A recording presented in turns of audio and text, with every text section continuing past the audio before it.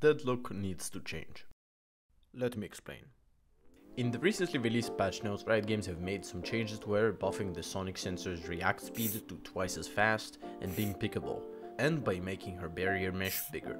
Could Deadlock see more casual and competitive play soon? Maybe. Do I like her current state? No.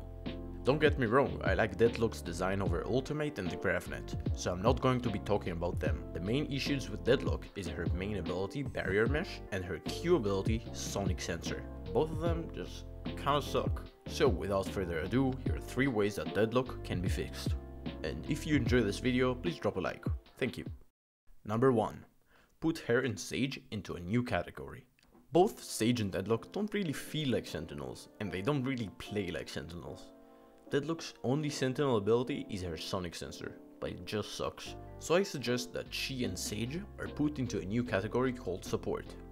Both of them offer direct support to teammates in gunfights. For example, Sage's Slow Orb is great at slowing enemies and forcing them into disadvantaged fights, while the Wall and Heal are a great supporting utility to cover enemy shots or heal teammates. Deadlock's only supporting utility is her GravNet, that is great to throw on enemies before engaging in a fight. I really think that they should remove her Sonic Sensor and replace it with a new ability that I am really proud of.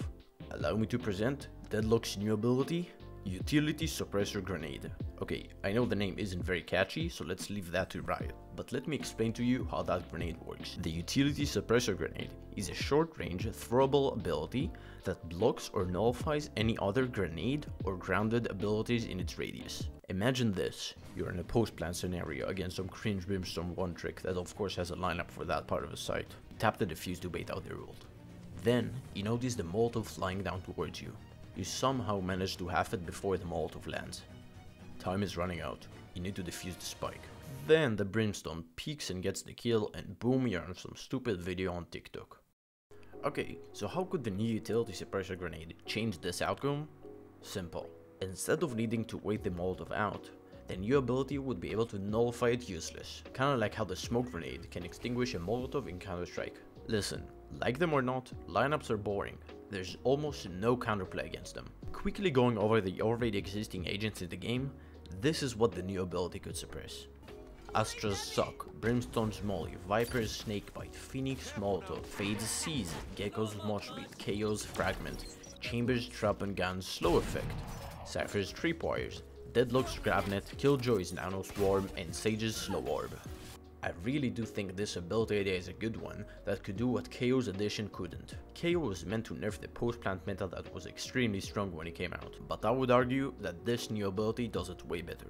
Number 2, make your sonar sensor not be sonar. I really do love the idea of game mechanics that interact with sound. That's why I especially adore Fade's kit. And I really do think that there's a lot of potential with the detection of sound, but I just don't think Deadlock is the right match for it. So the best way to buff Deadlock and actually make her viable without reworking her kit is making her sonar sensor go off and stun whenever an enemy is close enough.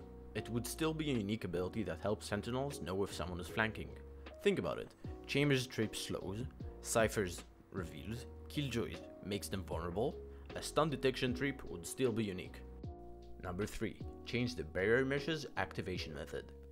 Currently the way to use the barrier mesh is by throwing a disc on the ground that splits and makes 4 diagonal walls. Players can shoot and see through them but not walk. A way to buff this ability is to make it more like a Viper Orb. The idea is for Deadlock to be able to deploy the barrier mesh and then choose when she wants to activate it. She could maybe even pick it, and also it could be visible only in close range like Killjoy's and Cypher's utility. But I really think that that would be a great way to give the player more control over a kit, and maybe also trapping teammates way less. What do you think about my suggestions? I'm gonna have some free time in the next couple of months, so I'm thinking about making videos about video game mechanics that I'd like to change. If you enjoyed this video, please drop a like and let me know your opinions in the comments below.